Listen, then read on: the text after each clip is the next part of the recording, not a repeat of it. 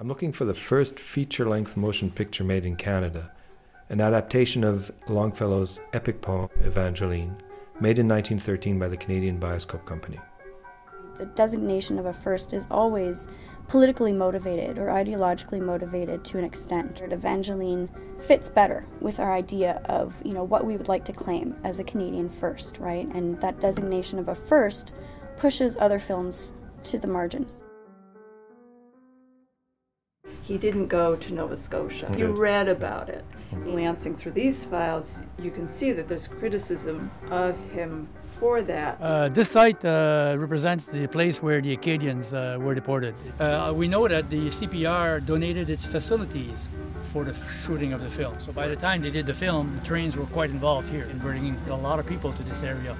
Supposedly they subscribed 100,000. Evangeline cost 30,000. That's a lot of money in those days. I'm reluctant to say that people were siphoning money off. They were not paying their bills and they had their buildings seized. These people were fighting tooth and nail to get here and scratch a living out of the land. This was pioneers hacking it out.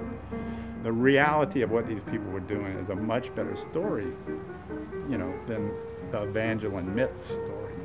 Is there anything in your documentation that says that he was the director of photography?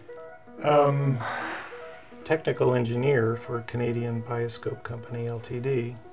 In secluded hamlets, in towns and populous cities, like a phantom she came, and passed away unremembered. Fair was she and young, when in hope began this long journey. In my experience, we don't find films. Films come out and find us.